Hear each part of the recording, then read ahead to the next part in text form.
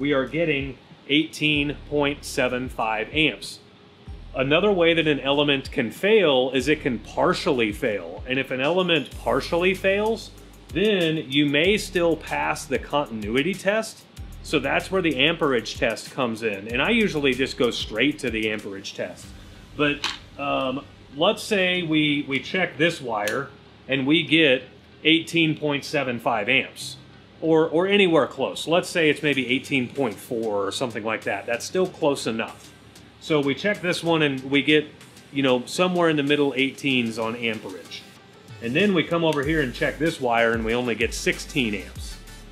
Well, that would tell us that this leg of the element has a partial failure in it and it's not able to draw its rated amperage. So that would tell us that even though this element passes an ohms test or a continuity test, it's failing the amperage test, and this element would need to be the one to be replaced.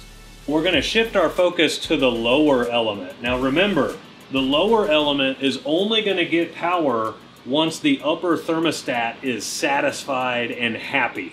When the upper thermostat or the upper part of the tank has reached its set temperature, it flips power down to this lower thermostat and lower element. So the upper thermostat is satisfied and happy, the upper part of the tank is at the right temperature. So now we're energizing down here. We do the exact same simple test. We take our multimeter and we take our two leads and we put them on these two screws. We have our multimeter set to voltage, and we're checking on these two screws right here and we're looking for 240 volts. If we don't get 240 volts, let's say we only get 120 volts, that means that this element is not calling for heat.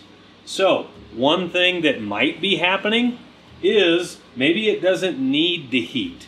So maybe the entire tank is at the right temperature, and that's fine.